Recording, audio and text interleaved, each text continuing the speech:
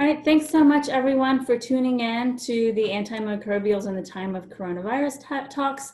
I'm the second talk and I'm going to focus on quaternary ammonium compounds. So just a little bit about the basics. Quaternary ammonium compounds, you can call them a number of different things. I call them quacks. Some people call them QACs. Some people call them quats. I'm not sure there's really a difference in what you call them as long as you kind of know what they are. So they're basically surfactants. They have a positively charged nitrogen that's surrounded by 4 groups that can vary depending on the subclass. And on the right side of the slide, you'll see a number of different structures that might give you flashbacks to organic chemistry, but really are just meant to kind of show you the wide variety of structures that these classes can, these compounds can have. So it's one large class of quacks that have a lot of different subclasses grouped together because of similar structures. And a lot of the compounds within the larger class have at least one long carbon chain. So that carbon chain can go from anywhere from 8 to 18 or even more carbons long. And what that really means is that plus the positively charged nitrogen makes these compounds really sticky or particle reactive. So they stick to surfaces and they stick to sediment, and it can make them really persistent as well. And many of these compounds are high production volume chemicals, over 1 million pounds per year. And I'm sure that that amount is going to go up this year. So in terms of what products they're used in, each of the subclasses has different kind of subtle attributes that make them better for different types of products. But some are used as antistatics and softeners and fabric softeners and hair conditioners. Some are used as a preservative in personal care products, things like body wash, shampoo, cosmetics, lotions. And an example of this is Quaternium 15. And what's a little alarming, I guess, about that is that it's not, the way it becomes a preservative is not the quack itself, it's that the quack is a formaldehyde releaser. So it's releasing formaldehyde into the product and acting as a preservative that way. And then there are, of course, some pesticidal applications. It can be used as an herbicide. It can help with an algicide for your pool, more typical kind of agricultural purposes. But then the products that are most relevant to the discussion today, and those that you're probably sick of hearing about and or wish you could find in the store, are those where it's used as an antimicrobial and cleaning products. And these can include things like surface cleaning wipes, hand soap. It's actually, Rolf helped usher in the FDA ban on triclosan and hand soap a couple of years ago. And what at least I've noticed is that in a lot of those cases, quacks or benzalkonium are being used as a replacement for triclosan in those antibacterial hand soaps. They can be used as industrial cleaners, like janitorial kind of situations or industrial cleaning situations, as well as laundry sanitizers. So there's been a lot of attention growing, I guess, about quacks given the coronavirus pandemic. I saw this article a week or so ago in Chemical and Engineering News talking about the supply and demand of quacks, about how the wipes and sprays and things are selling so fast that those that are making these compounds are actually struggling to keep up with the demand. And that's not surprising. Ted did a great job of introducing List N from the EPA, which is the list of disinfectants that are approved for use in disinfecting with the coronavirus. And if you look at that list of the 392 entries that were on it when I looked a few days ago that are approved for use for that purpose, 205 of them have at least one quack in them. So there's definitely a high demand for these compounds right now. So a little bit about the toxicological concerns, just to preface this with that I am not a toxicologist, so we'll be covering this at kind of a high level, but you can go to one great resource is the Biomonitoring California March 2020 meeting page. The link's here and I think hopefully sent out. That's got some great background materials and a little more in depth about this. But leading off with the aquatic side of things, because that's my kind of background and happy place. We know that there are biocidal and herbicidal properties associated with these compounds. So the fact that it can kill algae in your swimming pool means that it can almost certainly kill algae in the lake or the estuary where it might end up. There's acute and chronic toxicity concerns. And I will note that for all these toxicity concerns, it's not necessarily for the entire class. It might be for subtypes of quacks within the larger class.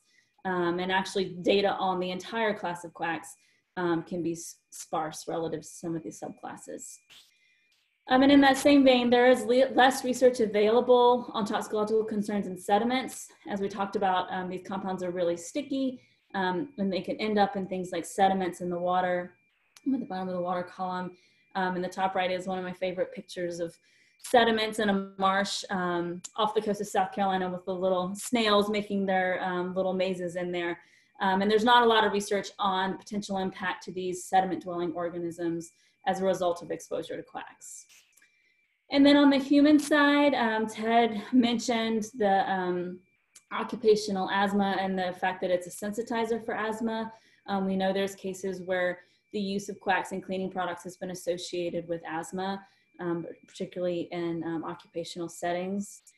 And then there's the laundry list of concern for human toxic impacts: dermal irritation, respiratory effects, nervous system, reproductive and developmental effects, immunological effects, altered cellular function, and effects on metabolism.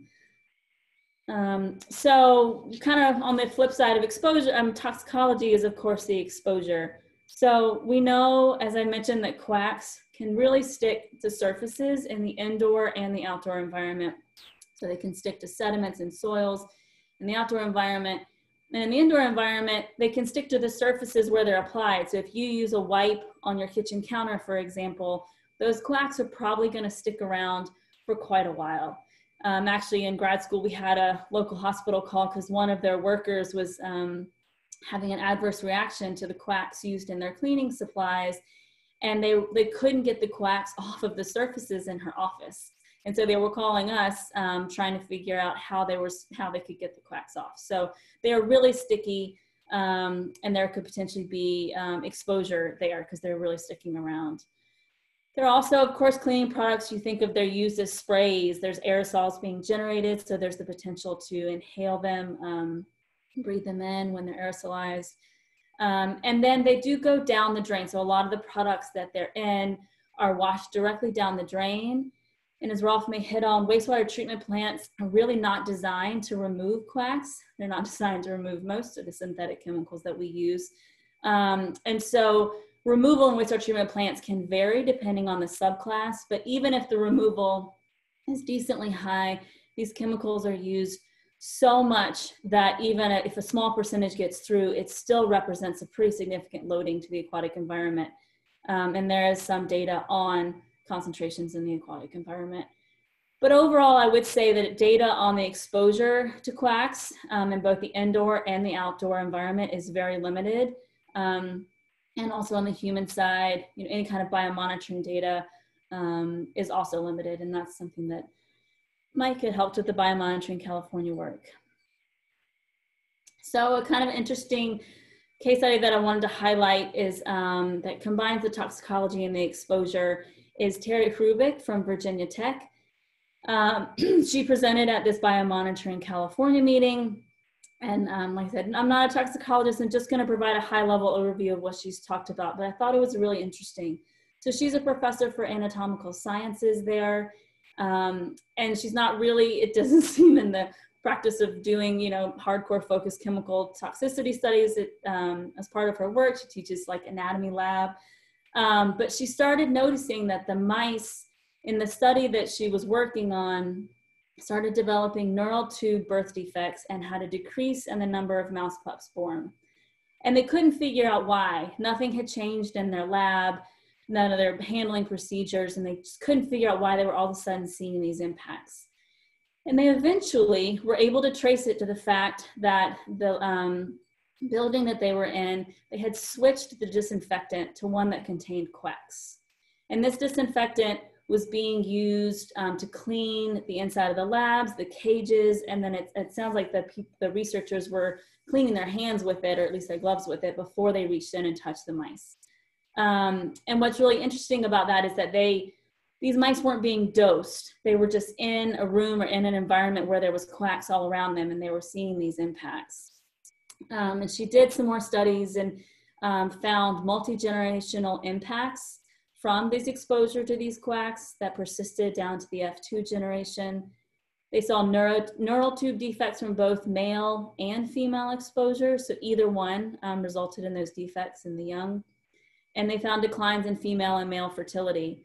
And another really, I thought, interesting point was that when she was trying to do her control studies, the only way for them to get a control that was completely free of quacks was to move to a completely different building that did not use quacks in their disinfectants. Because when they tried to do it in their building, even trying as much as they could to not expose the animals to quacks, the quacks were still there because they are so sticky and they do stick around. She did a little bit of work with humans, and she looked at quacks on hands from hand wipes and also in blood. And she found that when quacks were in blood, it was associated with increased markers of inflammation, decreased mitochondrial function, and altered cholesterol synthesis, which she indicated can be associated with disorders such as obesity, diabetes, autoimmune disorders, asthma, allergy, autism, a whole host of things that are of concern. So I just thought that was a really interesting kind of case study about studying quacks. And like I said, you can go to the Biomonitoring California meeting page and find her slides. So then just to end, I wanted to kind of discuss a couple of the challenges that I see associated with quacks that might be some good conversation starters. So the first is that a lot of the predictive tools, models, and even standard measurements that we use to characterize and understand chemicals are not sufficient to handle these big complicated structures like quacks and the different ways that they behave in the environment relative to the normal chemicals that we might be used to. So an example of that is the octanol water partition coefficient, which is really just not even applicable to some of these really big compounds. And that's something that's used to better understand potential for bioaccumulation and hydrophobicity. And so those aren't always possible to use for these compounds. But they're also really hard to measure analytically. I don't see them in a lot of these non-targeted surveys of either the indoor or the outdoor environment. And I think a lot of times they're missed because they are so hard to detect or to pick up on the, some of those more standard scans. And they can also have really high blanks, which can be quite the challenge, as I found myself. And then finally, Ted kind of alluded to this, but sometimes the alternatives that we know do exist don't actually work in all scenarios. So Robert Harrison of California Department of Public Health and UCSF spoke at this Biomonitoring California meeting, and he highlighted the fact that things like hydrogen peroxide, which might be a great alternative, can actually degrade medical equipment, so it can't be used in those situations. So it brings up the question of when might the use of quacks be warranted or be necessary in something like a hospital situation, or where we are now in this global pandemic where it literally might be saving lives, and how do you balance that against the risks and concerns associated with them? So with that, I'll end, and my contact information is here. Feel free to reach out. And just once again, point to that Biomonitoring California March 2020 meeting page. It's got a lot of great information, and hopefully soon we'll also have the transcript from the meeting. So with that, thanks so much and look forward to the discussion.